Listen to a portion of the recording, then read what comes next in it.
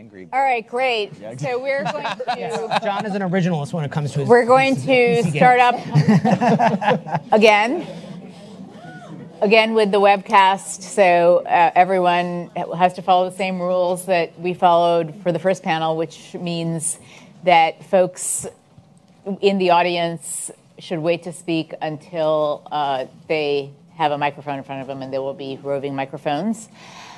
So same logistics as last time, except everyone will speak for about 5 to 7 minutes. Steve will keep the time. And I will interject probably after a few speakers, because this, as was the last panel, will also be a lively panel, I'm sure, with opportunity for participation by panelists from panel 1 and from the audience more generally. So we will start with John Golden and move down. John, take it away. Okay. So panel is on oil state significance for the administrative state, and my basic answer is it depends. We don't know what motivated the justices to grant full merits review in this case, so we don't know exactly what they're contemplating in terms of the nature of the particular outcome in this case, or the general scope of what they might say about Article 3 jurisprudence or jury rights. We do know that the law in these areas is not a model of clarity and coherence. So there are many opportunities for the Supreme Court to say something which could have a fair amount of significance for the administrative state generally. We could have some clarification of this public versus private rights distinction to which the court often refers with regard to the Article 3 separation of powers issues. We could get clarification to the extent about the extent to which there are important formal aspects of what the court has commonly characterized as a kind of pragmatic separation of powers analysis.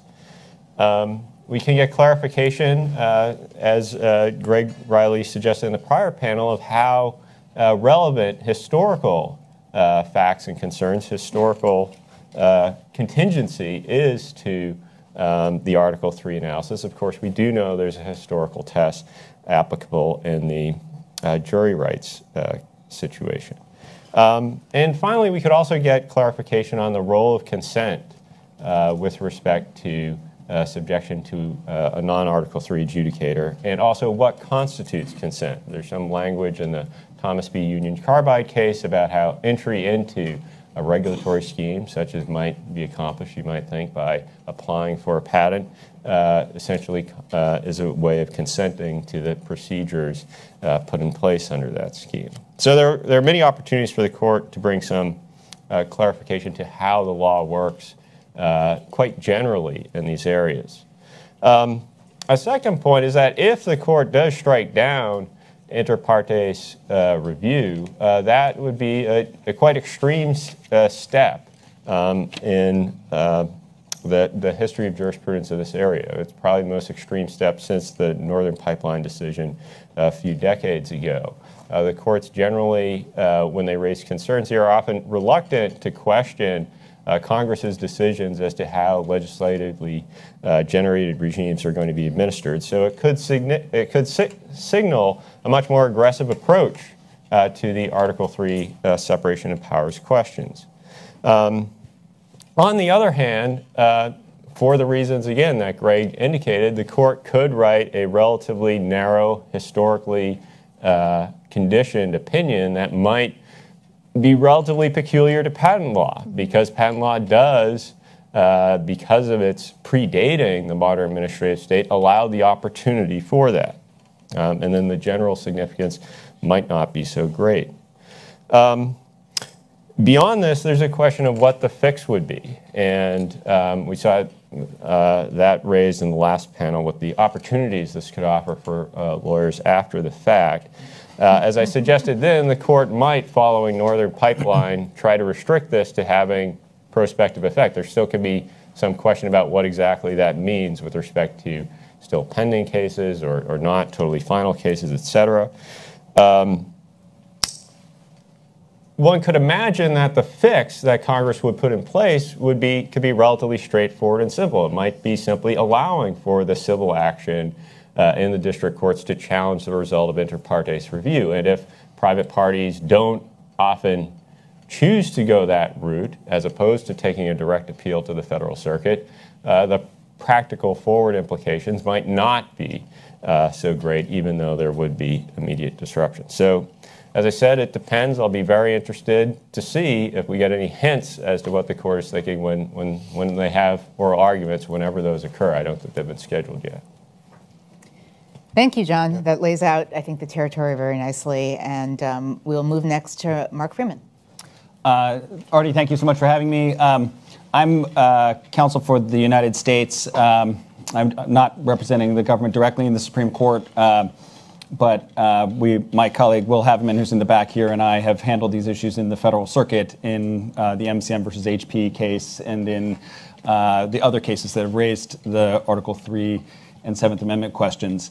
I hope you forgive me. It's necessary for me to state emphatically at the outset, I'm not here. I'm speaking on behalf of the federal government. I'm not here giving an official position in any regard.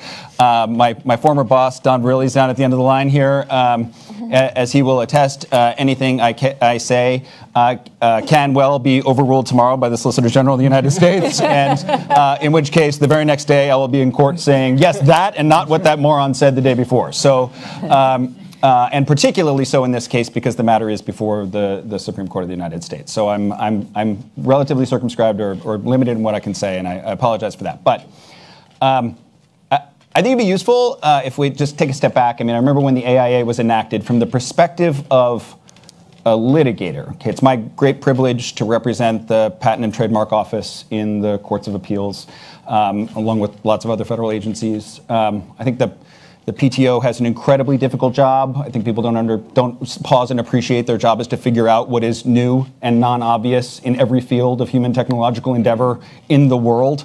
That's just an extraordinary task. And they do it, I think, particularly given all of the constraints they operate under, they do it exceedingly well, admirably day after day. When Congress enacted the AIA, we all foresaw immediately that there would be a number of statutory and constitutional challenges. We, sat down and looked at some of those. We expected litigation over the broadest reasonable interpretation. We expected litigation over the institution reviewability issues at issue in Wi-Fi 1 and in Quozo. Of course, there would be questions after the AIA about the new definition of prior art in Section 102.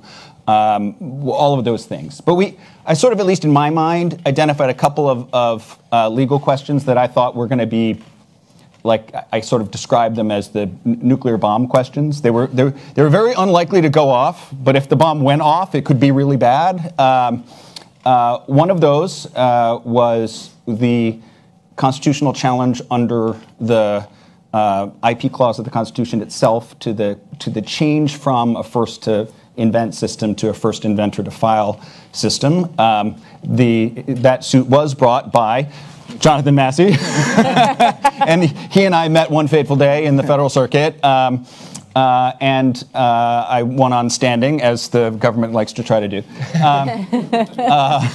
So that question, I think in the last panel, someone mentioned that issue petered out. It petered out because there wasn't a plaintiff with standing. No offense.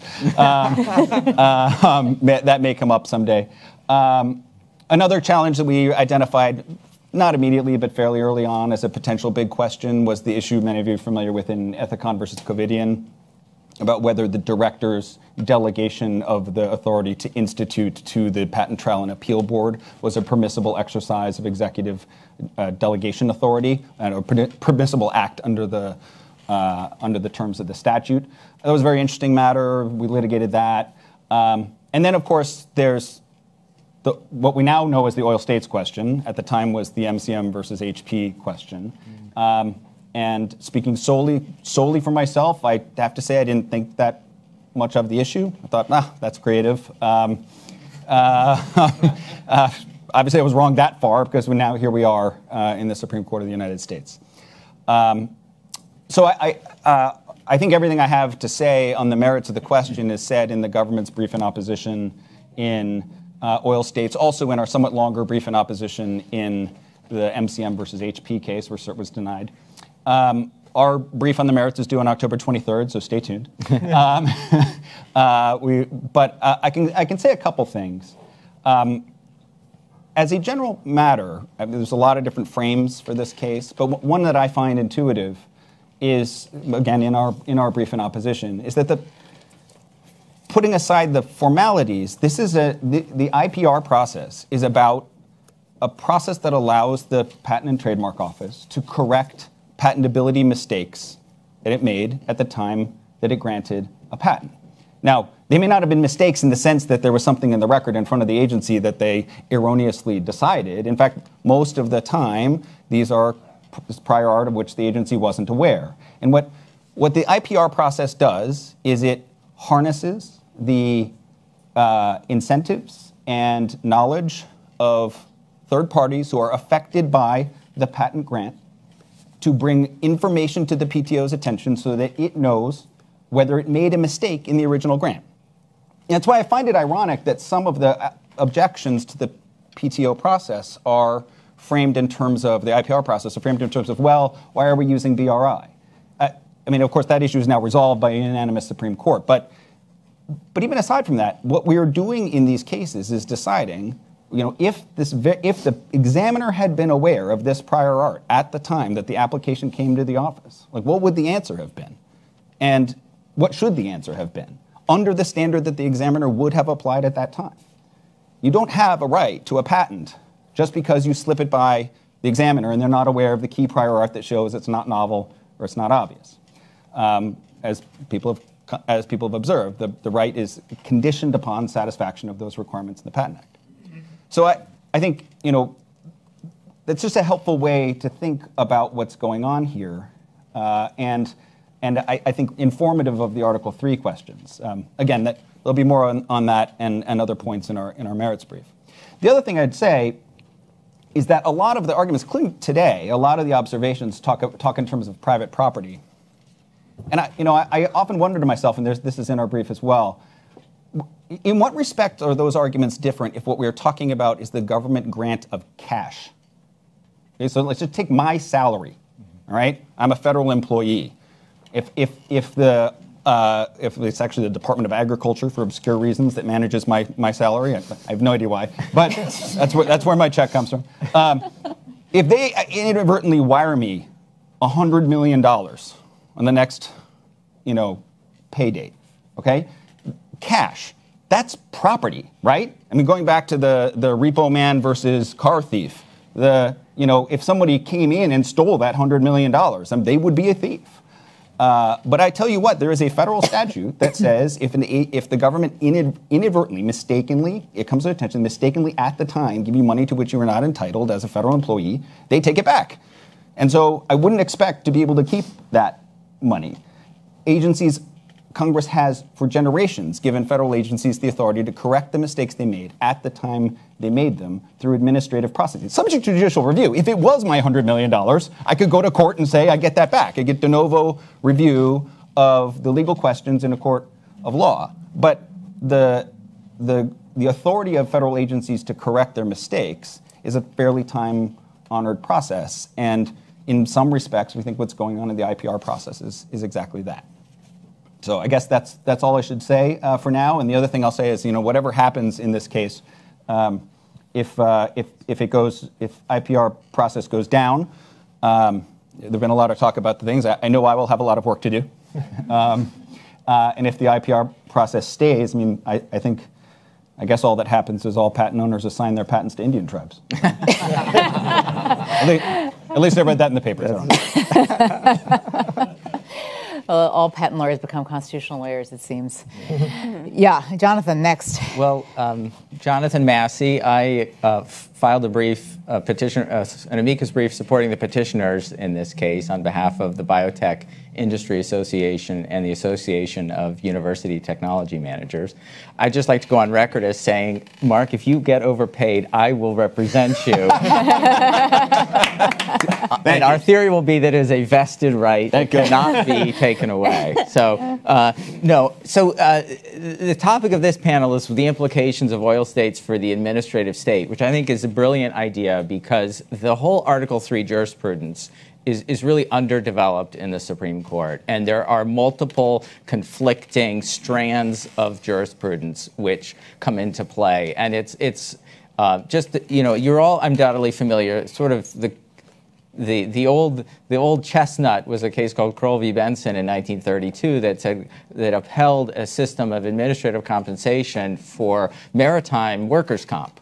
And it said that Congress or the legislature could create a system that took what heretofore were common law claims and have them be adjudicated through an administrative system. And that was kind of a damages computation scheme because it was a no-fault workers' comp scheme. And it was kind of a very relatively small but important step for the court to say that a damages computation question, which seemed relatively ministerial, could be done through an administrative scheme rather than a judicial one. And that case kind of chugged along and created precedent.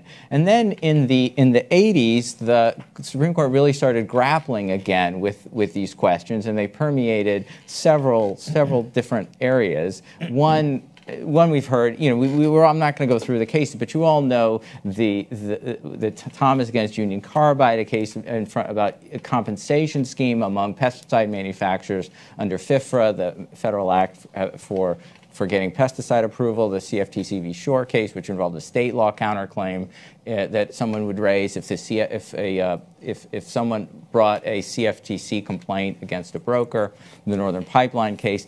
And just to summarize, the court was all over the place in not particularly predictable ideological fashion. In other words, so Justice Scalia was kind of on his own saying, I believe that when administrative agencies exercise Article I authority, they're not exercising the judicial power of the United States. And he had other theories for unitary executive theories and other ideas for why administrative agencies might need to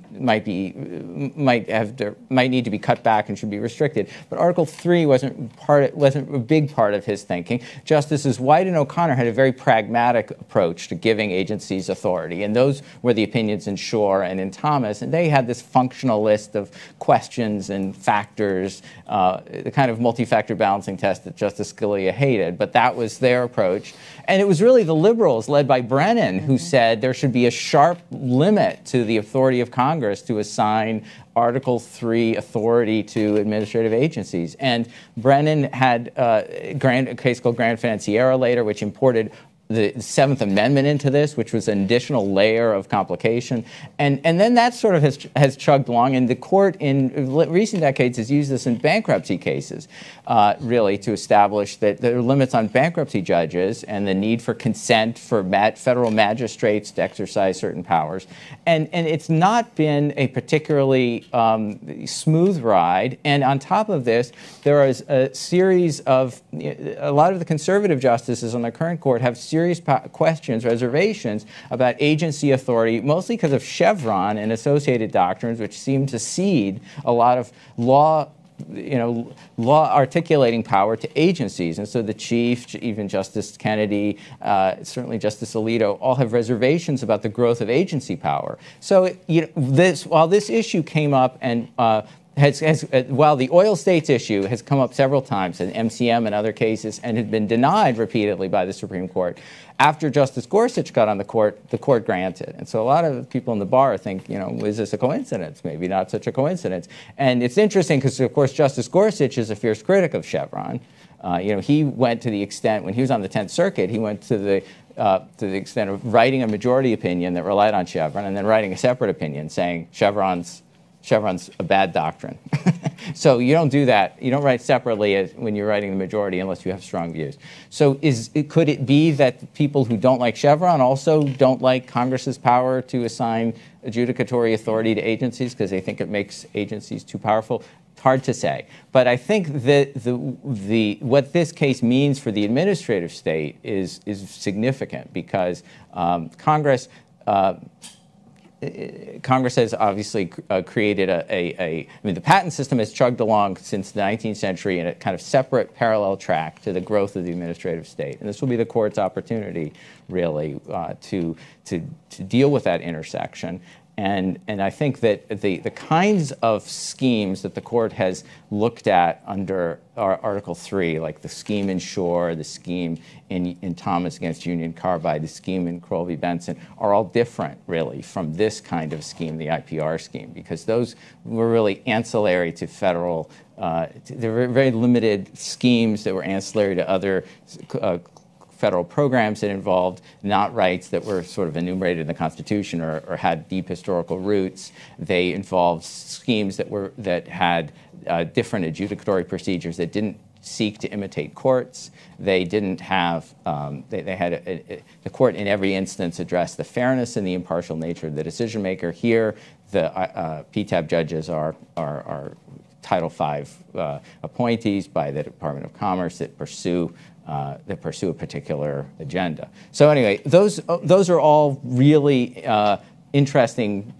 questions that the court's going to grapple with, and I think, Artie, you're to be applauded for recognizing the intersection here of Article 3 and IP law in a way that that will illuminate both areas of law. Well, thank you, Jonathan. I have written on these issues, as have many of the people on this panel. So I'll just highlight 2 points that I would love people's responses to. The first is, it is a very interesting origin story, if you will, with Justice Brennan really being the creator of these formalist distinctions, and that's sort of an interesting piece of the puzzle that I wonder if anyone would want to comment on that question. The other point that I think is interesting is you mentioned Chevron. One of the pieces of this puzzle that John Golden and I have actually debated in the literature is the fact that, as it happens, these adjudicatory procedures, the results of which might be seen as Chevron worthy, the Justice Department and the PTO have not sought Chevron.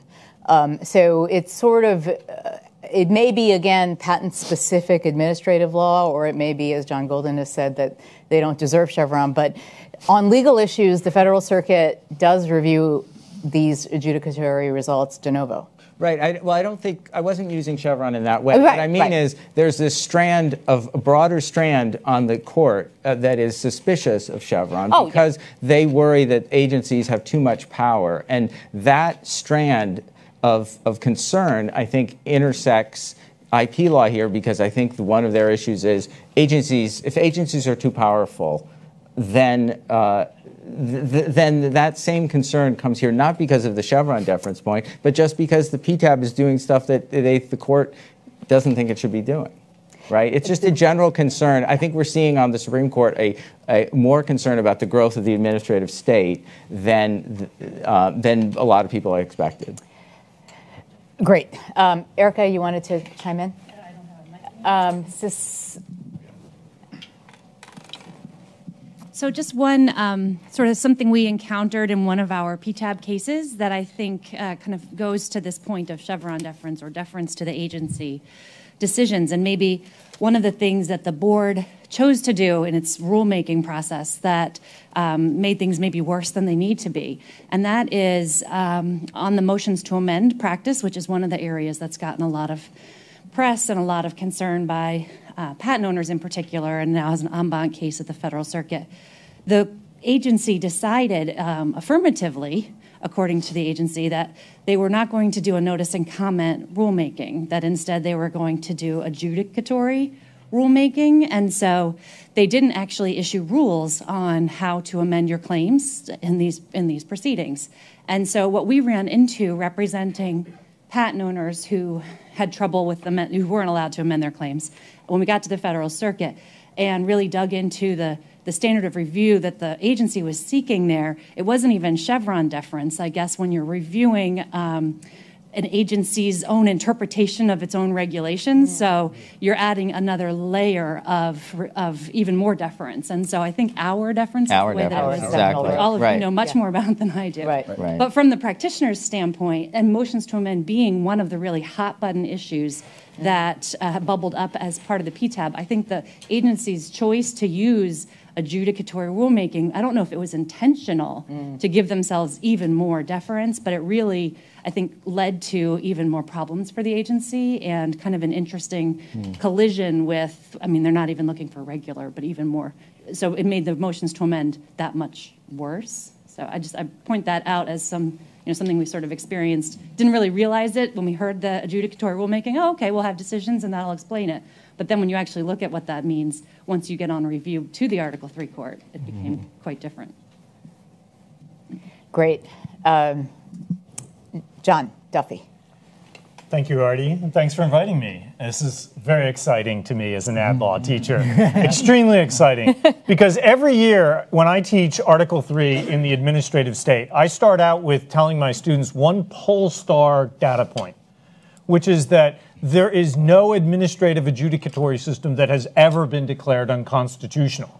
Right? That's something you can take to the bank. And I'll say, and that's actually why we've got to look at some bankruptcy cases, and everybody groans. They're like, administrative law is boring enough, but bankruptcy too? And I say, I apologize for that, but we have no cases on the other side of the line. And therefore, to give you some sense of where the line might be, we'll look at some of these bankruptcy cases, because perhaps that tells us something about Article III, and we have to study Article III a little bit. Now, as much as an ad law teacher, I'd love to see another case on the other side of the line. Every case that Jonathan Massey just mentioned, Bull v. Benson, Thomas versus Union Carbide, Shore, all the big cases, I teach all those cases, and who wins in that case? Right, exactly. Every time the agency wins in that case. So I'd love to have another case. It would make my job, my primary job, easier.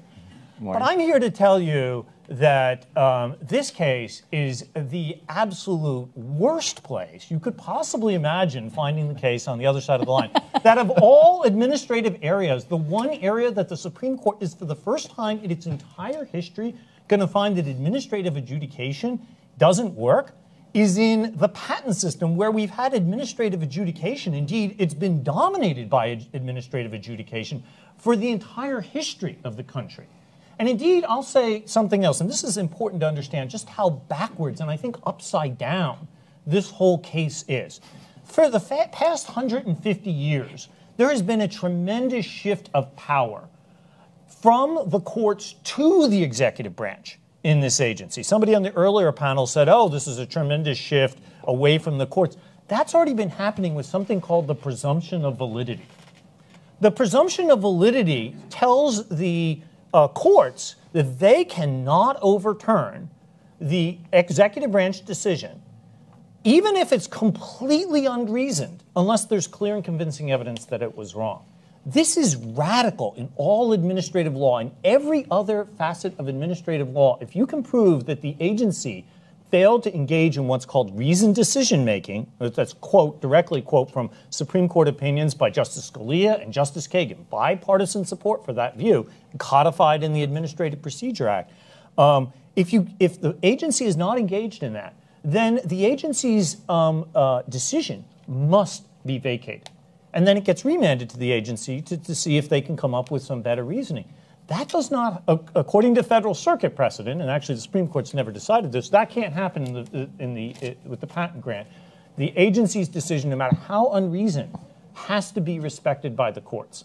And that's quite a radical accumulation of executive power that did not exist at the time of the framing. At the time of the framing, and I just read the statutes from 1790, 1793, it said, at most, the grant of the patent was prima facie evidence, which is not a presumption. Just means that if there were no other evidence, that would prove your case that you were the original and true inventor.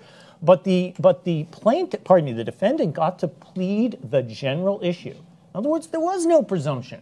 There was no presumption. At most, maybe the defendant had the burden of proof. I'm not even sure the defendant did have the burden of proof on that. But nonetheless, that was what happened then. So in that case, if you asked, is there a jury trial right? You could fight one way or the other about that, but we are miles away from that system.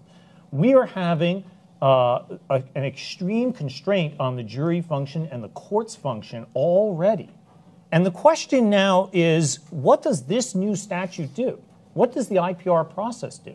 And the IPR process puts patents really back into the mainstream, and it's a constraint on executive power. It's a constraint because for the section of patents that are subjected to IPR, the courts will ultimately get to decide whether the agency engaged in reasoned decision-making for the first time. That is actually the norm elsewhere, and that's an accumulation of power to the judicial branch.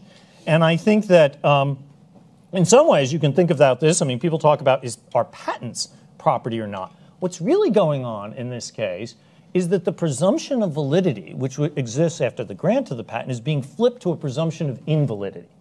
And that certainly is not a property right. You might have even if you could say and prove to me 9 ways to Sunday that patents are property, I would say surely the presumption of validity, which grows out of an administrative concept of deference to the agency, that is not a traditional form of property. And all that happens is that if your patent gets ruled, if the agency rules against your patent, well then you have to go to court to prove that they're wrong. But the patent actually is not vacated until the court acts. If you have a right to judicial review. So all we're doing is replacing the presumption of validity with a presumption of invalidity. And that surely is something that is not something that's a traditional form of property. I'll just say one last word about the right of the jury trial right. That, again, is completely upside down.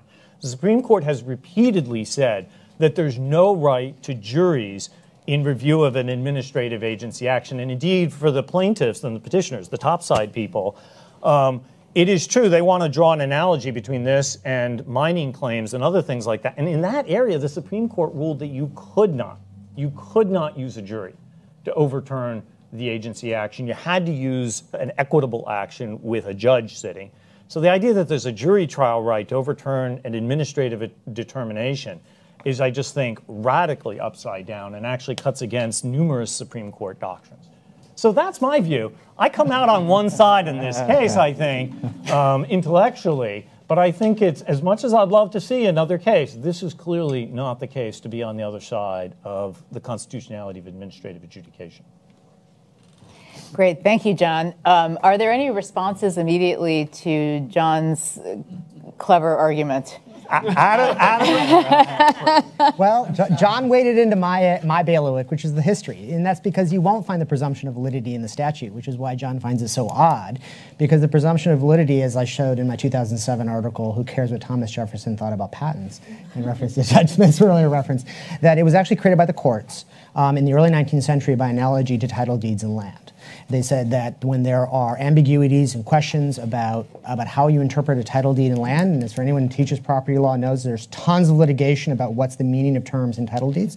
They said that the interpretive presumption is in favor of the property owner, and the Supreme Court explicitly said patents are title deeds. We are adopting this interpretive canon from the common law and interpretation of title deeds of land long before the 1836 examination process. So the original justification for a presumption of validity in favor of patents had nothing to do with examination. It had to do with that these were actually analogized, and more than analogized, they were conceptually and doctrinally linked to title deeds and land. And the codification of this presumption in the 1952 Patent Act is just a codification of the judicially created presumption, which after 1836 comes to be also buttressed by the point that you also give deference to agency review of the patent application itself. So you ended up with, in the 19th century, 2 justifications for the presumption. The one comes to dominate our conception, particularly in the modern age, as we adopt a more administrative approach, which John has to patents. John gets a quick point. Sir, reply. Yeah. For more than 150 years, there has been this shift. I think that the presumption of validity might have had some early antecedents, and it certainly was created over the course of the 19th century, and it was created in the courts before it was codified. But I don't really think that changes, that if we take a historical test and we go back to the time of the framing, whether basic issues that are in the IPR system, which is not the construction of the patent in terms of exactly where do the claims end, but really questions of if there's a piece of prior art that was totally missed. That was the general issue that was adjudicated de novo in the pre-1836 Act. Now, even that got a presumption of validity that the courts created out of whole cloth, I think, in the later 19th century and in the 20th century, and then codified in the 1952 Act. But that's where we're all. And this basically, if it's constitutional to do that, if it's constitutional to give the executive that much power to have a presumption of validity on these things, I think it's completely constitutional for the executive to come back and say, well, for that, we're going to flip that to a presumption of invalidity because we've taken a second look at it, and we no longer believe it. And if you can prove us wrong in the courts, that's fine. But the burden's going to be on you, and it's going to be a weighty burden, just like the presumption of validity is a weighty burden. Okay, Greg, and then we'll have to move on. Just to add to my point about so much getting thrown into these. To add to my point about so much getting thrown into these issues that have nothing to do with like Article 3. In Northern Pipeline, the plurality, this one of the strongest opinions against not administrative adjudication, non-Article 3 adjudication, the court specifically says, well, clearly if Congress creates the right, they can assign burdens of proof. So that the court, the burden of proof issue just really doesn't have anything to do with Article 3 issues. Okay, Melissa. Okay, so thank you, Artie, very much for inviting me here today. So I wanted to talk, obviously, about the implications of this case to the administrative state.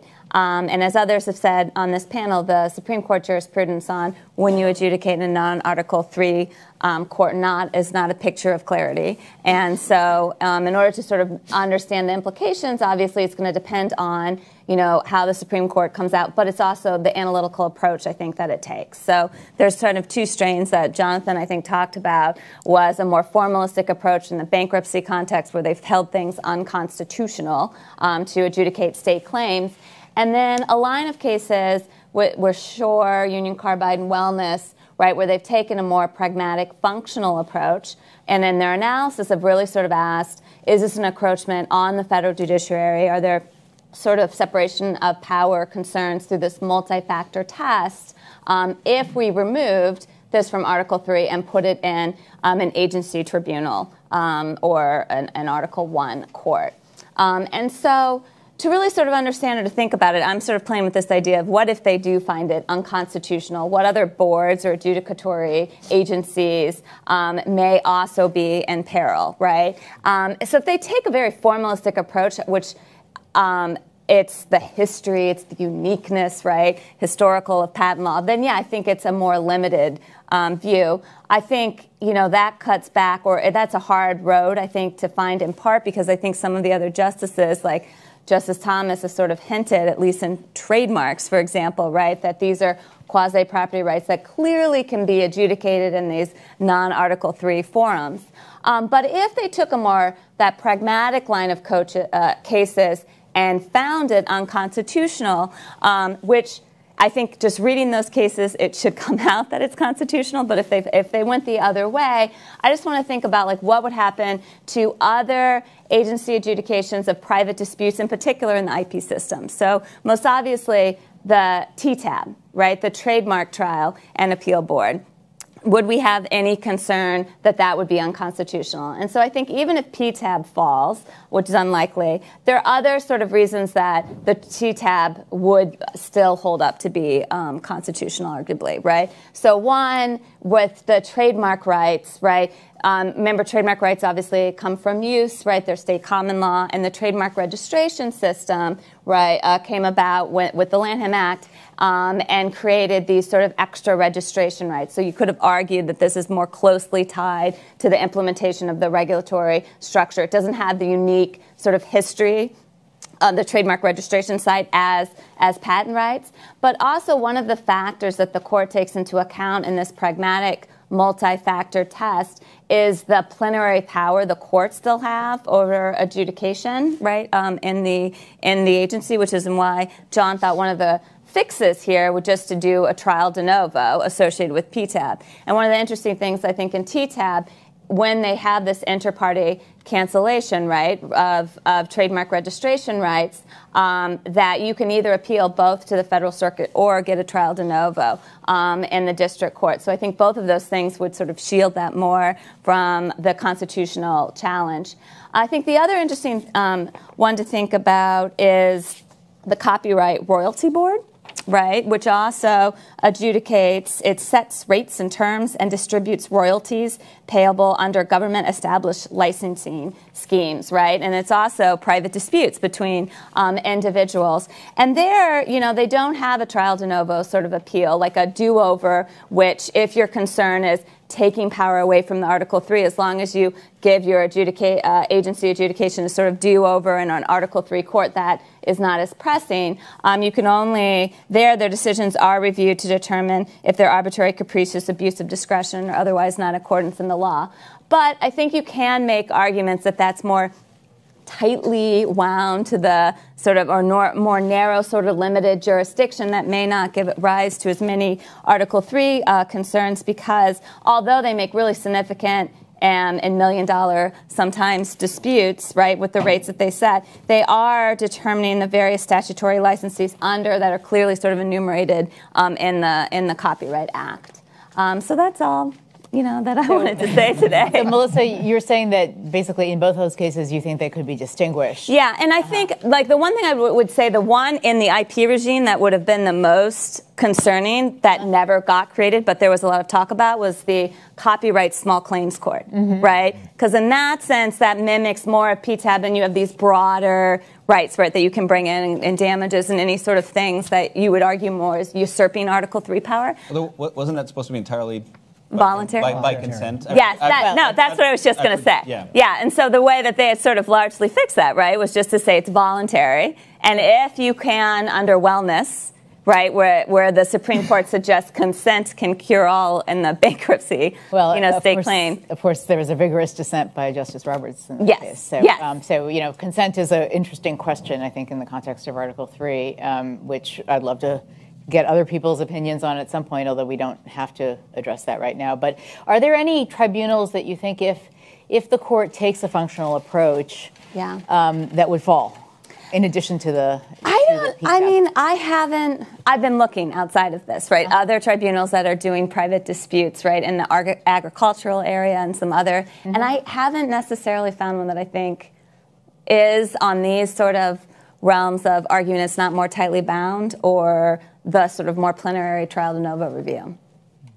Interesting. Anyone else think that if they take a functional approach, anything else would fall? I think it's all fine.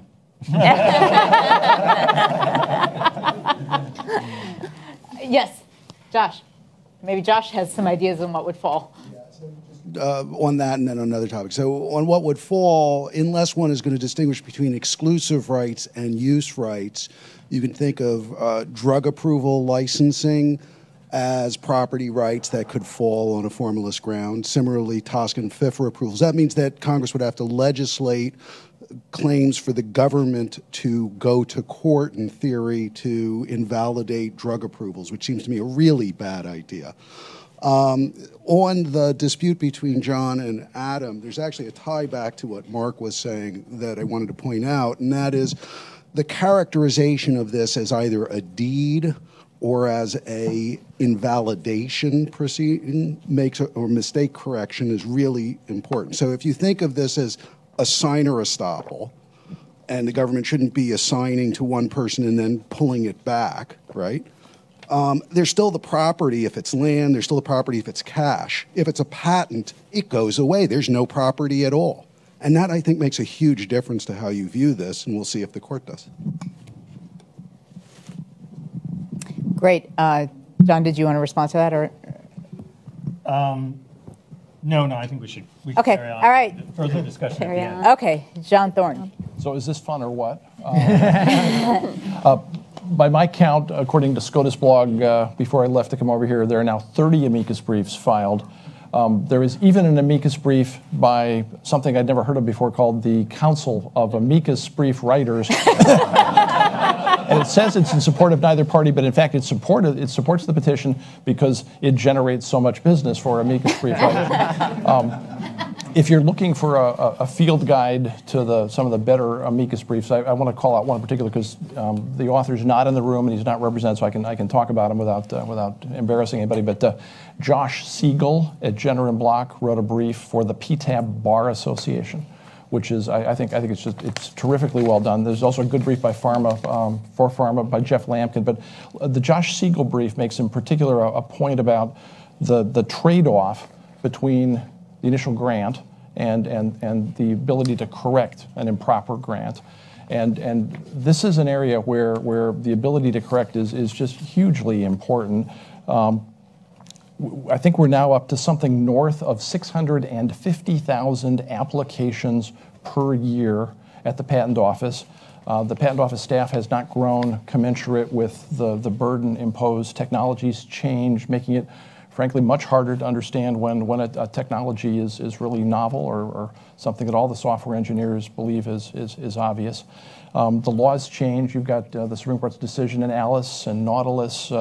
The changes in the law, the development of technology, the sheer volume of what the Patent Office has to deal with leads to it's inevitable to make a few mistakes. IPRs have been used for good. I like as one example, there was a case filed in the Eastern District of Texas against 15 or 16 broadcasters over a concept that most people in the audience will not be familiar with, and that's where you take a single story told by audio and you break it up into serial components, and you cast or podcast them into separate units. I've learned that there was something called the Lone Ranger, where this guy on a horse had a story, was told on radio, but it's broken up into segments. And it's not a new idea. The PTAB crushed it. That's exactly what ought to be done in correcting the agency's action. That's the patent piece of what's at stake. Good news for the pharma folks is the pharma patents are much less challenged and much more often upheld. And of course, you've got Article 3 review afterward. But something that seems to be working, being challenged, is that's the patent concern. But the Constitution specifically gives Congress the right to set up a patent system. Congress made findings that the system set up had allowed a lot of bad patents out of the barn, and they needed to be corralled and brought back in. Congress set up this system. If Congress can't do this, if Congress can't assign an additional Bureau of Corrections to fix some of these problems, then you got to change it at the other end. Back when one of my friends was in grad school, I think I've got the sequence right. Justice Breyer was his professor, then Professor Breyer, supervised a paper called Gatekeepers versus Exorcists, the administrative law choice of do you let things loose, and with what standards of care and letting them loose, and are you able after the fact to exercise the ones that shouldn't have gotten loose? It's a general administrative law problem. So I think this is a good case as a general administrative law question, and it's mostly not about patents. The geniuses that some in the back of the room that got cert granted, that's a hard thing to do, approach this not from the point of view of are the patent judges uniquely bad in some way, but is all administrative law bad? Philip Hamburger, one of the very bright administrative and constitutional scholars that's thought about this problem for many, many years, writes about patents in his, you see this in the webcast, his book is Administrative Law Unlawful. That's just one of a bunch of books. He writes about the patent system, saying that the problem with patents, he's almost like Jefferson, the problem with patents is if you don't confine them to things that are truly new and important, you've impinged on somebody else's right. So he says that assigning to the Patent Office the function of granting duplicative patents, somebody else already got a patent that they're operating under, or a technology is obvious and it belongs to the public, assigning a patent that reads on somebody else's previously patented business or something that is in the public domain, he says that's unconstitutional. The worry about the administrative state is not about canceling patents. As I read Philip Hamburger, it's about patents that interfere with other people's existing rights described in prior publications or patents or things that belong to the public because they're obvious. So I think it's a great case to be involved in. You've got a good panel, Artie, for putting this together. And I thought I had one other thing I wanted to say quickly. Oh, taxi licenses. What a great label for this, because think how taxi licenses are are impeding the free flow of the economy, which is going to move beyond taxi licenses. Anyway, thanks for inviting me here. So, John Thorne, you raise a question that I think John Duffy would like to speak to as well, which is the real problem that Congress has not set up some way to challenge the patent before it's granted? Because there is no really robust... When it is granted, let's say. Or before, or when it is granted. So I think that's exactly right, that if you're worried about executive power, you should be concerned not about this case. You should be concerned about the grant. And then there's no Supreme Court precedent, but there's Federal Circuit precedent that says there's no APA review. And let me just describe an alternative system here. Imagine if the grant of patents is a public rights function, and that can constitutionally be assigned to the executive. I don't think no one's challenging that. No one's saying is that right? Is anyone saying everybody that thinks the executive branch can grant patents, right? And pre-grant, they can determine in any way, shape, or form how to do it. So let's say that that's constitutional. Is anyone disagreeing with that? Adam's nodding, and if Adam's nodding, it's got to be that no one else is.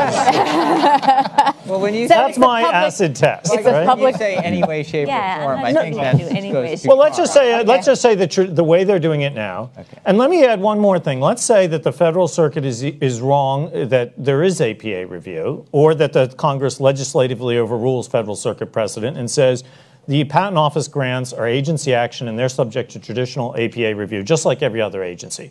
Okay, now the Patent Office gets sued. And I know, Mark, you don't like this. Yeah. So the Patent Office gets sued. I got to do something. And yeah, that's right. You'll get more money from the Department of Agriculture. Right.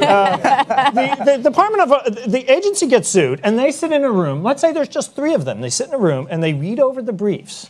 And they say, no, by golly, it's more likely than not that one of these claims is going to be invalidated based on the filings.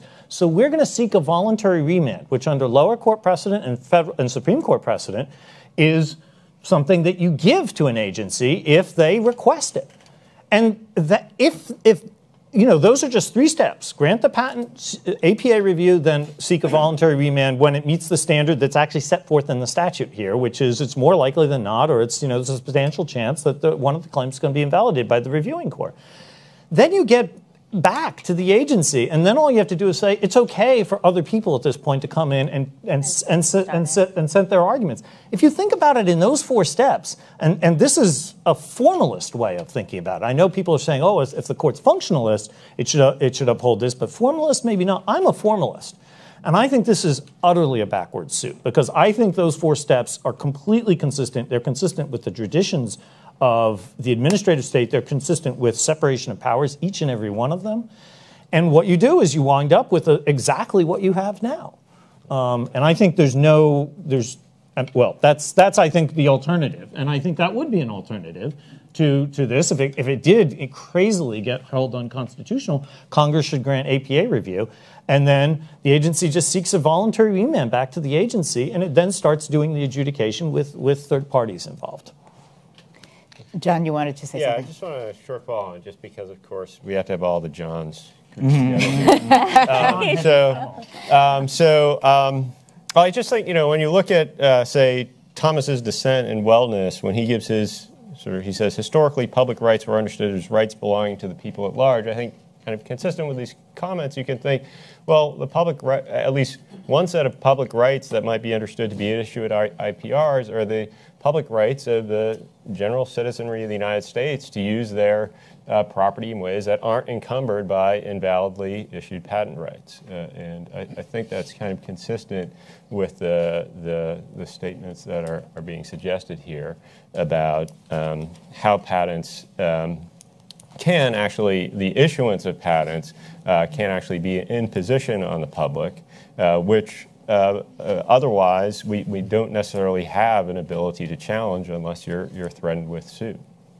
Well, the public rights is an interesting category. I mean, that is sort of where history comes in the Article 3 component. And of course, the public court's categorization is sort of slapdash, but we know things like customs duties, taxes, membership in Indian tribes, things like that are public rights disputes. And it seems a little odd to throw patents into that category because they do have the whole, as Adam points out, the whole analogy to land and traditional forms of property in a way that really does seem quite different from the way the court has treated, customs duties. Well, how did they get granted in the first place then? Well, I think that the notion of patent rights is the Constitutional Clause says secure.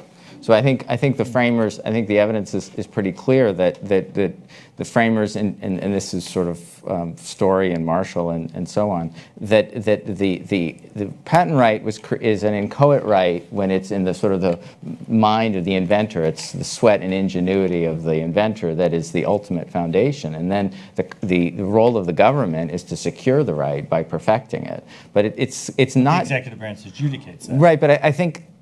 Yes, except I think it was quite clear that the one thing the patent clause was meant to do was to get away from the system of royal prerogatives that the British Crown had and that European systems had. So I think the Constitution is sort of a clear repudiation of the sort of positive view that patents have an existence only insofar as the government says they do. Because otherwise, there could never be a takings claim against the government. We know that when Congress abrogates patents, there is a takings claim, or at least the court has said that would be a constitutionally relevant, constitutionally questionable. But you don't need to go to that point, though, to answer John's question, because the fact of the matter is, every property right in land in this country starts with a patent grant. That's true. And there's conditions imposed upon that patent grant, and that patent is issued. They're called land patents, and that patent is issued on conditions. You were the first possessor. You were the discoverer of it. This is Johnson v. McIntosh, the great case that we all studied in our first property class that I teach every year.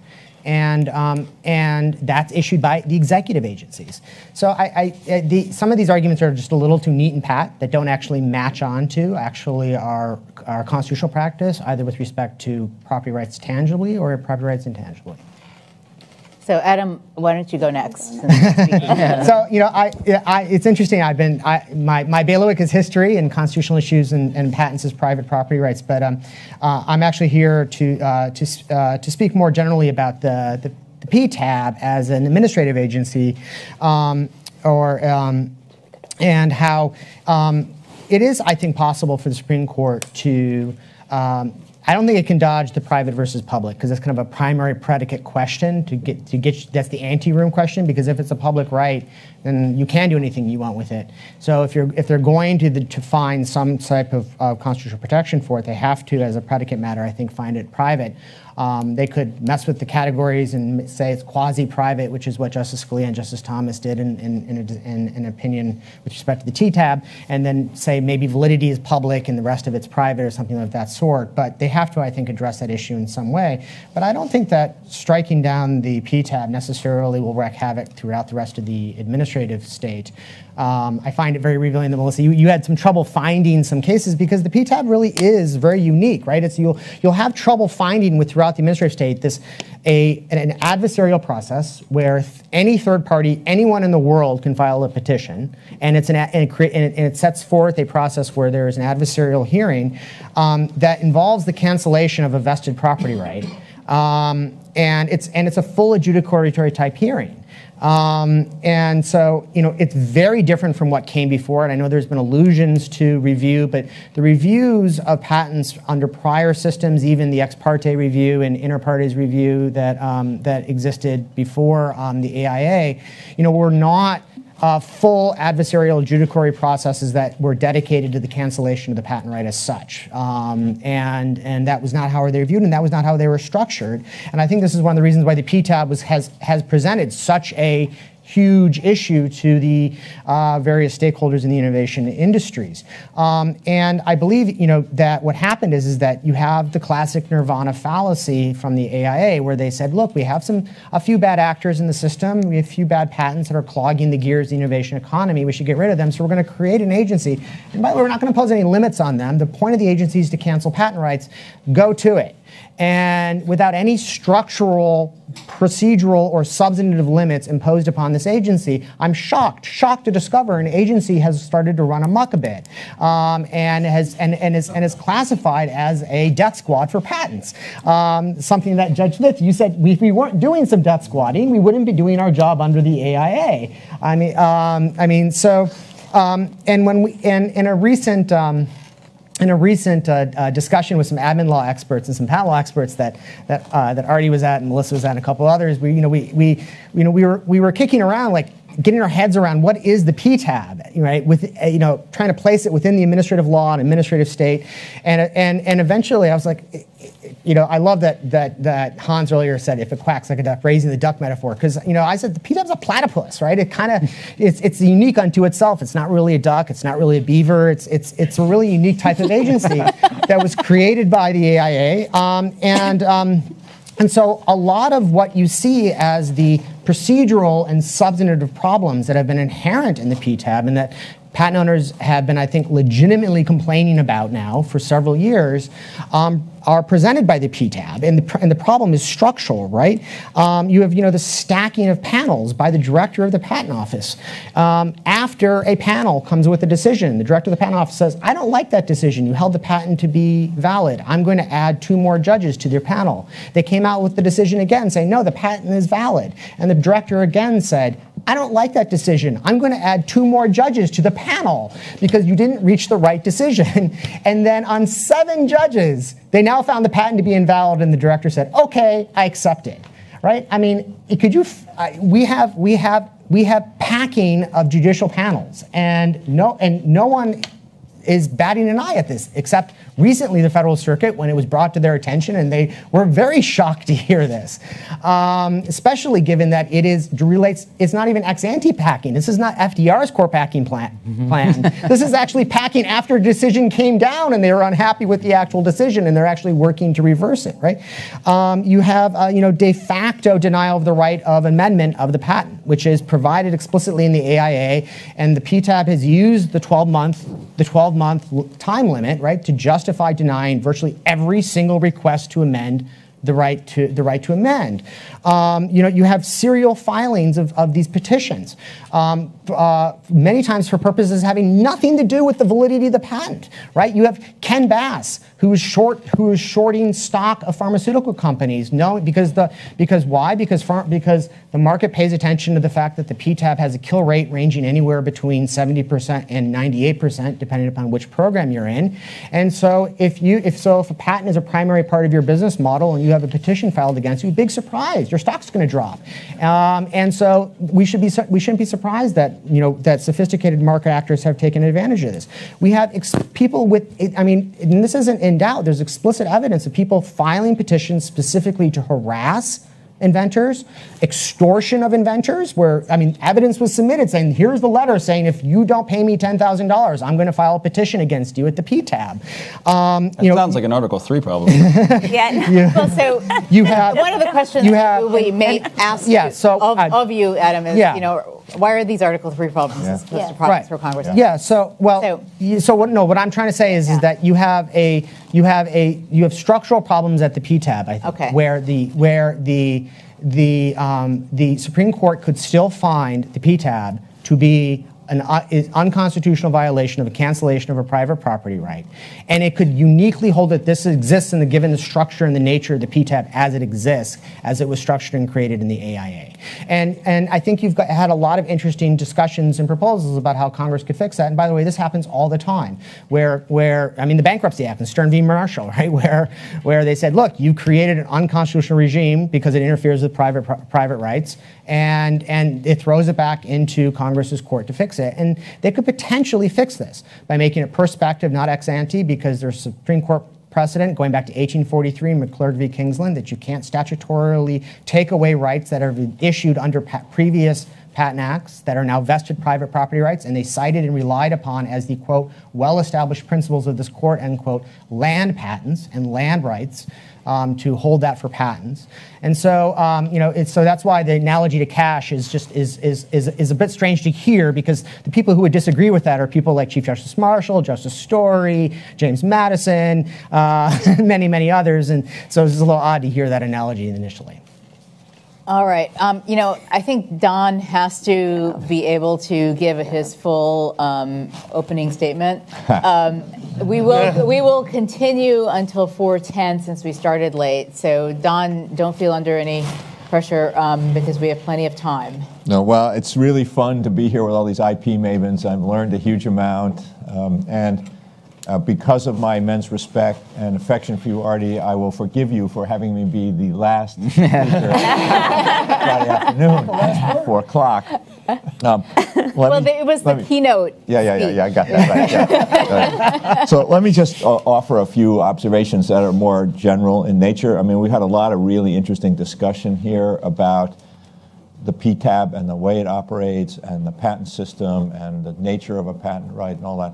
And it may be that all of this gets brought to bear on the decision ultimately that the court renders, but I don't think that's what this is about at all, at least as of this moment. It may evolve into that as the court digs in with the briefing, but as Jonathan Massey said, and I completely agree with this, there's a very large-scale movement going on in the Supreme Court to address the question of what's the proper relationship between the administrative state and the judicial branch.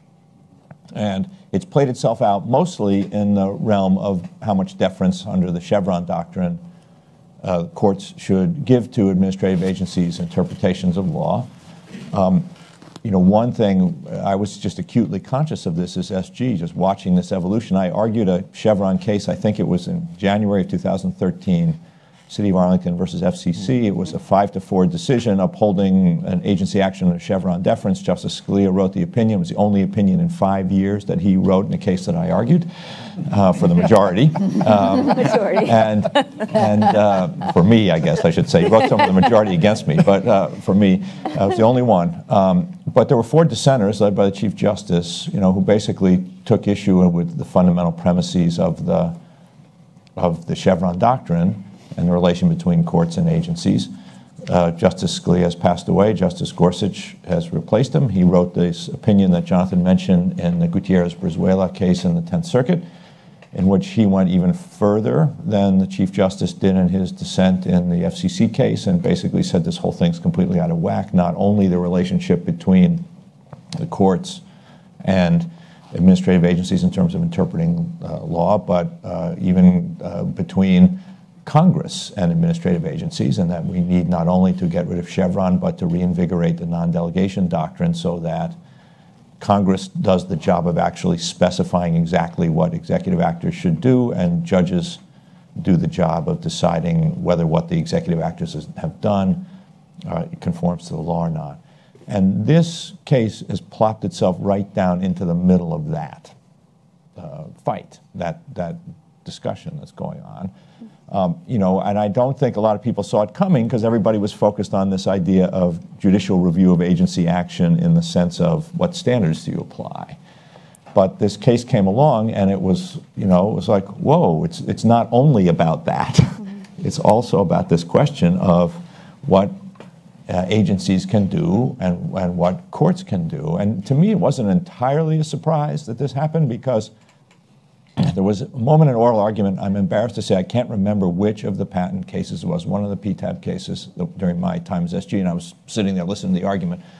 And there's back and forth at the oral argument, and at one point the advocate made clear that the PTAB would have the authority to declare invalid a patent that a court had previously declared not invalid.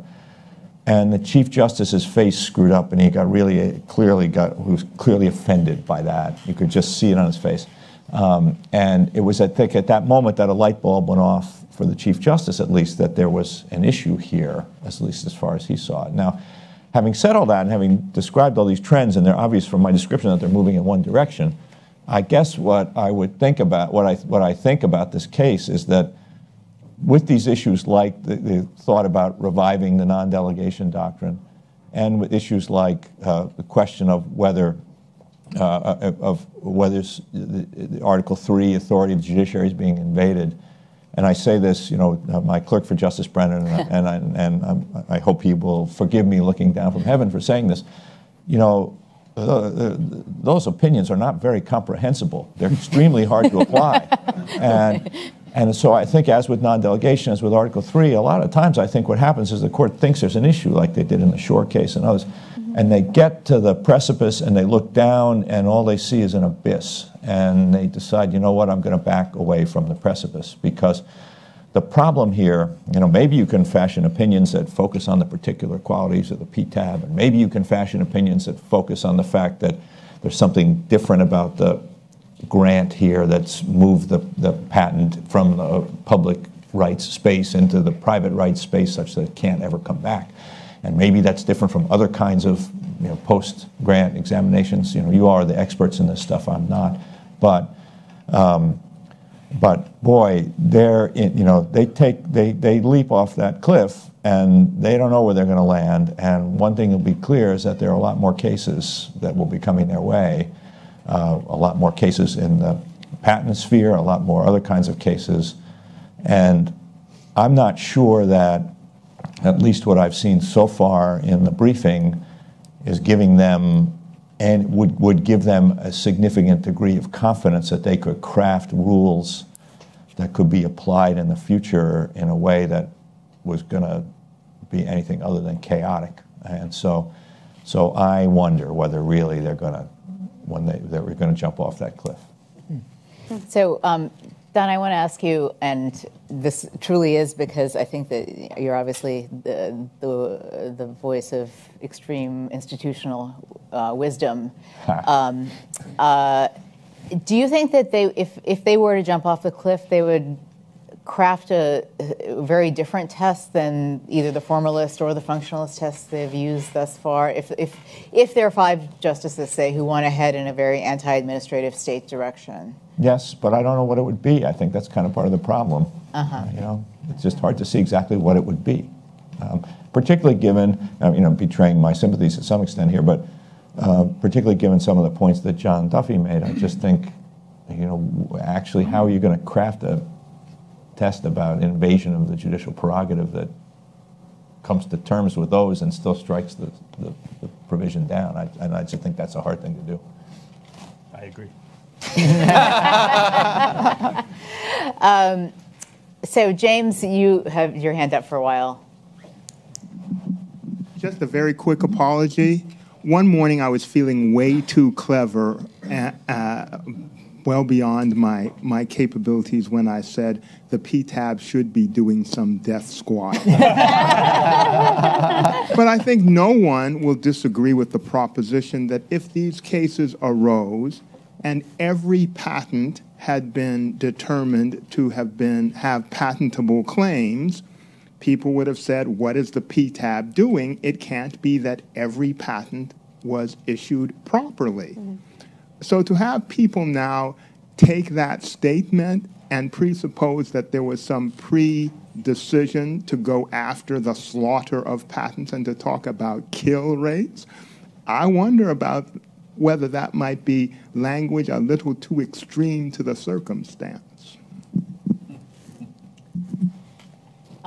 Let's see, Dimitri and then Peter Thurlow. So I have a couple of questions just for anybody on the panel. Just try to speak louder or the mic. Patent infringement, as you know, is also a creature of statute. You got 261 right to exclude, 271 to 81. So under the arguments that we've heard, what constitutional limit is there to the claim for patent infringement not having to be adjudicated in an Article 3 tribunal, right, given that it's a creature of statute? The other question maybe goes to Don's couple of points. Is there an intermediate solution that can be crafted? So my concern in the brief that I filed has to do with finality, and maybe district courts may not have to defer if there's been several years of proceedings and a jury verdict and so on. Maybe in that case, a district judge in a parallel proceeding can decide that the invalidation won't apply. Can the Supreme Court do that, given the question presented? John, one of the Johns. Okay. Oh, just call John and somebody else start talking. Go ahead, John. Cool. Okay. Well, just on the first point, I mean, I think infringement can be distinguished is a claim of private liability between individuals. As I was trying to say before, validity is a question of the ability of the patent owner to have a government-issued right to prevent other people from use of their otherwise lawfully held and used private property. So that's where I think you can argue there's a public right that's not talked about so much when you're just thinking that those are the general public in order to use their property and go about their lives without the encumbrance of invalidly issued patent rights. So that I just thought I would respond on that point. I don't know if John's going to respond on that point.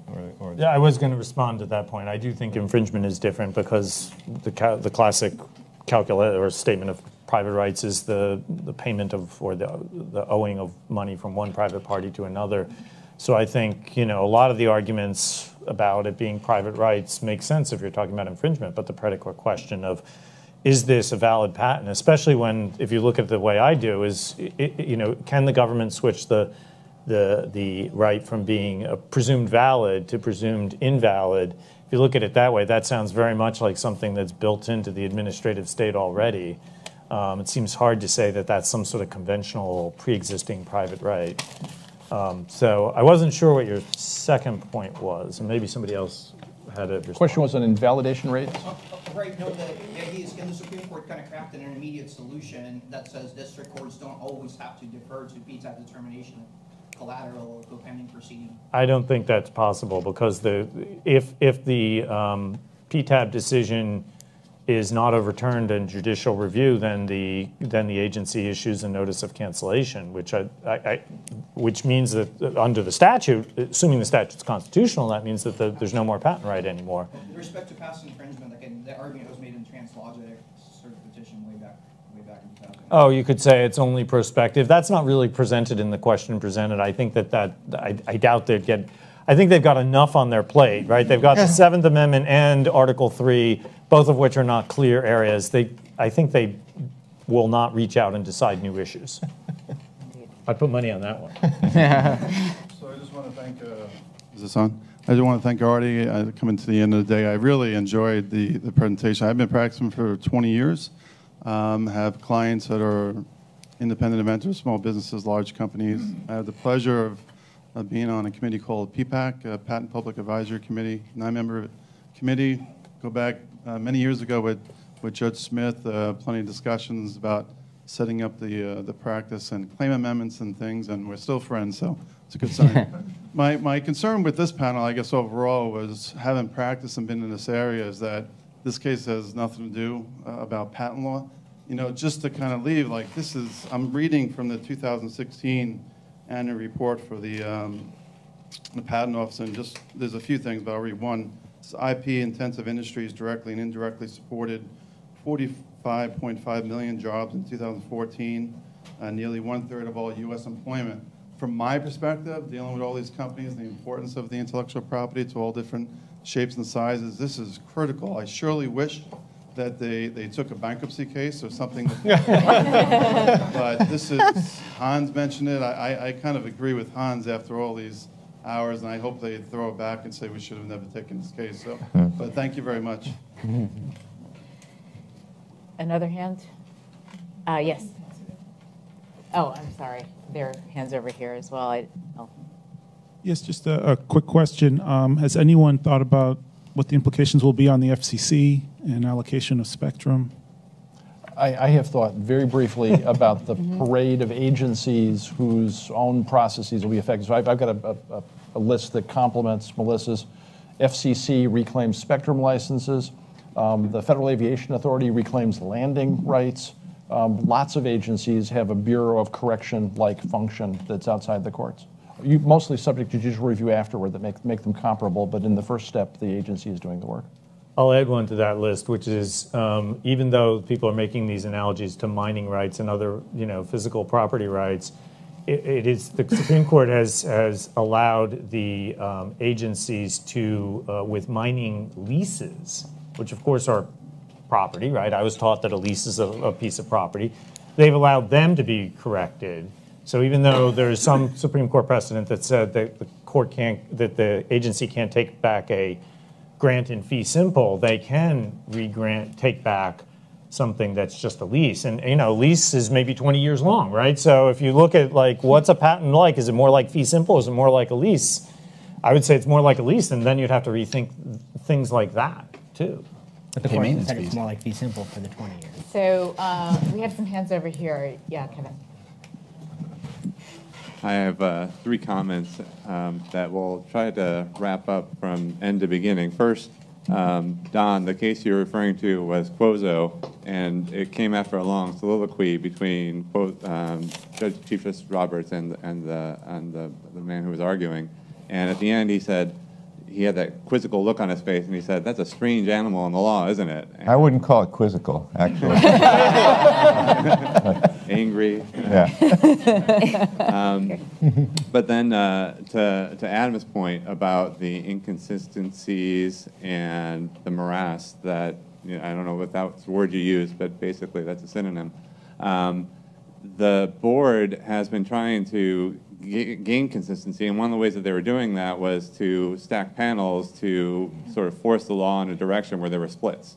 And if you don't have some way to rectify those splits, the Federal Circuit's not going to do it for you, because they're not going to, they're going to say that the board's decisions in the institution are final non-reviewable.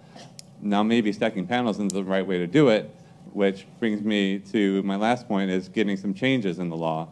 And Judge Smith at the beginning suggested the Stronger Patents Act, maybe change the claim construction standard, and other ways we can change the law is one way of doing it. But another way to do it is, as Erica suggested, is clarify the law through notice and comment rulemaking, which I think would be a very good thing to do. The board under Director Lee had the PTAB reform initiative, which was sort of rescinded when she left.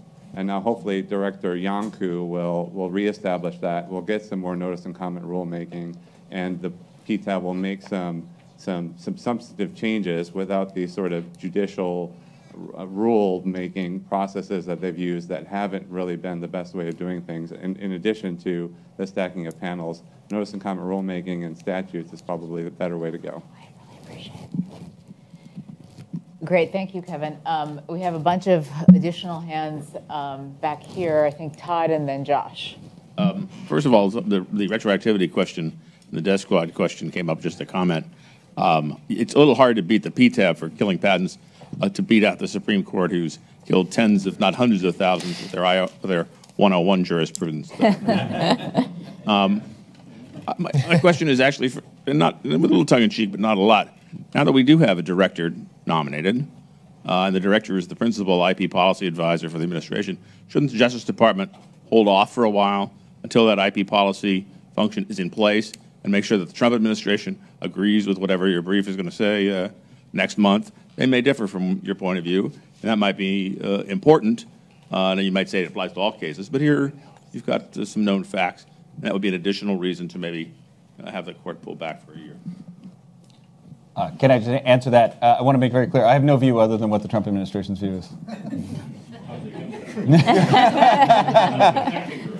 There will be a confirmed Solicitor General who will sign the brief that the United States files on September. There is a confirmed Solicitor General. No, I said the confirmed Solicitor General will sign the brief, yes. So, I just had one, this is for Adam, and this is a little bit unrelated to all of this, but let's just assume that patents are full private property rights, similar to land grants. Would you then support mandatory recordation of all transfers? Of all assignments? Of all assignments and transfers of that right? Well, assignments are supposed to be recorded. Yeah, but they're not. There's nothing mandatory about recordation for patents. Yeah. Right. There's been a huge fight about this, right? And the only thing that happens if you don't record, and most patent owners don't record their new assignments if they're going to assert them, is a bona fide purchaser problem, which only affects it if they specifically sell to someone else. So there's actually an incentive not to record that people have tried to deal with in the past. Exactly. Right.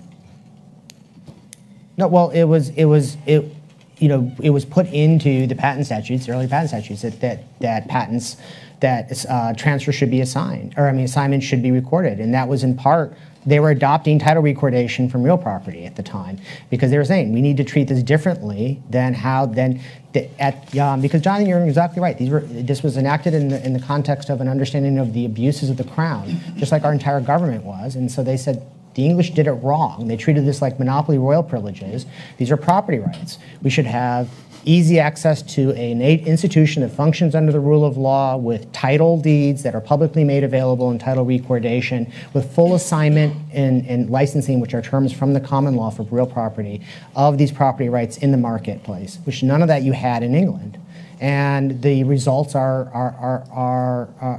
the historical results, I think, speak for themselves. Unfortunately, I think the PTAB is taking us back to a system where you have where it's more being treated like privilege and treated through prerogative, and we don't have rule of law, and this is the problem. Yes, you would be for mandatory. Yeah, I said that. Yeah. All right, I think that Josh has the Or last. not mandatory, but because it's not mandatory for real property. There's no law that says you have to record. There's just consequences that follow from failure to record. So the recording should be required. Further legislative changes for consequences I- for failure to record. I don't know. I can't. I'm not here to comment on that. Okay, so I'm sorry Don had to leave because I think it goes to his concern about the agency court struggle. So I'm going to channel Adam in response to John Duffy before showing why that would be ridiculous. Right. And so remember that when you bring the action in the PTAB, the challenger can drop out and the PTAB still has the power to bring it forward. Right. So John's set of hypotheticals assumes that either in the court it's a challenger with Article 3 standing already, or Congress can grant statutory standard for the APA claim, statutory standing for the APA claim to someone who otherwise doesn't have it, who could. So that's why it's a full substitute for the proceeding in the IPR. So I actually think that Article 3 standing is a whole mess and unconstitutional for various reasons. But the key issue here is, again, is the public able to trigger this, the general public, not the specifically affected public? And I think that responds to both why Adam has a challenge and why that challenge is probably wrong. Last thing I'll say is on the idea that patents are always property rights that can't be taken away without compensation. Look at the U.S. versus Chemical Foundation case from World War I, where the government seized under the Alien Property Custodians' powers under the Trading with the Enemy Act, Swiss, not German, and we weren't at war with Switzerland, patents, and then the Supreme Court said explicitly, no legislative obligation to compensate. So seems like there's some kind of an odd property here if Congress can authorize the taking of property without any compensation. I'll leave it at that. I have a sort of follow-on point. Sure. To that, if you can indulge me for just one moment. Certainly. This goes, the issue of judicial review, I'd like to actually engage Adam directly and just say, could Congress or the Supreme Court say the APA fully applies to the grant of a patent, its agency action, and it's subject to judicial review? Is that constitutional in your view? And if so, could the agency seek a voluntary remand where they think one or more claims was not granted with reasoned decision making? Well, I mean, maybe I'm misreading Dickerson v. Zerko, but didn't they basically say in Dickerson? Well, the Federal APA Circuit has held to the contrary. The Federal Circuit has held in a case called Pregis versus Capos that the Patent Act impliedly precludes judicial review as it's currently configured. Now, obviously, patent Congress grants. could for patent grants. Right. So yes, they say the APA applies, but they say there's no judicial review under Section 701 to 706 for the grant of a patent, and that I think that may be wrong as a matter of law, but it could be certainly could be overruled by Congress. Do you think that's unconstitutional? Because if it isn't, then I wonder what you do when the agency says, "Gee, we think one or more of these claims might be invalid, so we're going to seek a voluntary remand," and then they start a administrative process. Yeah. Well, but your example shows how different the IPR process is from the courts. I mean, and we know that after Spokio, there has to be a concrete and particularized injury in order to have an Article 3 controversy. Yeah, but certainly this claimant can't well, say that. but I mean, so Ken Bass, when he's doing his short selling, that can't create an Article 3 controversy. One of the problems, I think, with the IPR process is that it has generated a large number of reverse trolls where there would be no clear Article 3 controversy. That's there not presented in this case, because both parties. No, but I'm just saying, the example that you're presenting shows the difference between IPRs and typical infringement actions, because there isn't simply, Congress couldn't simply achieve, the IPR process is not a mirror of APA review. is what I'm trying to say. It is true that, at least with respect to this case, though, the parties all have standing and could seek judicial Correct, but that's not the way the administrative process necessarily works. necessarily works, but it's the way it worked in this case. So Right. if you're going to have a... Although even in the Ken Bass circumstance, right, if the patent is impaired in any way, there would be an appeal, and then you could go to court. So. I mean, this was, look, I mean, in the 1840s, Sorry, could you say that again? there was... In the Ken Bass situation? Oh, even in the Ken Bass, this is... Kyle. Sorry, excuse me. Sorry. Kyle Bass. Even in that, in the circumstance in which you have a party who does not have Article 3 standing or commences an IPR, if the agency in any way impairs the patent right, then the patent owner has standing and you can go to a court. And so you can end up in court even though the original complaint could not have been. That's a Sarko versus Kadish in this case. Right. Well, this is my point about PTAB as platypus, which is that it doesn't really fit into our understanding currently, our current understanding of administrative law and in the APA and how it's functioning. And moreover, to get back to kind of, I guess the predicate of your question, I mean, in the 1840s there's a great case. I apologize, I'm blanking on the name at the moment, with a Supreme Court justice writing circuit where they were faced with an affirmative argument that the public domain is a positive right that you can assert in court against a patent owner, and the Supreme Court and the circuit justice just stomped on that and said, no, that's not a right that you can take into court.